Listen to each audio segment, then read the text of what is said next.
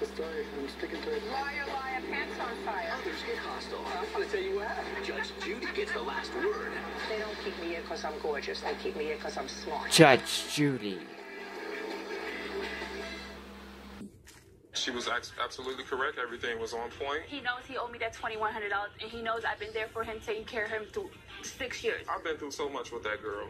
In my relationship with her off and on for 6 years. She's taking advantage of her for 6 years. I think that she took advantage of me. She's a good girl. I don't know why she broke up with me. She's just too good for him. Actually, I still loved her.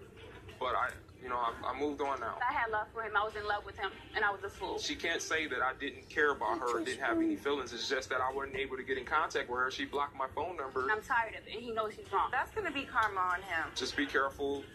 Find a woman that's on the same level as me, more educated. All ladies out there know him. She still stay in contact with my mom and everything. I told my mom to relay the message to tell her I wish the best for her. I'm trying to stay out of their relationship as much as possible. That's their relationship. She's not going to listen to me anyway. Like she said, she's in love. I'm not thinking about the next relationship right now. I'm trying to focus on me. I think that I'm doing much better not being with her.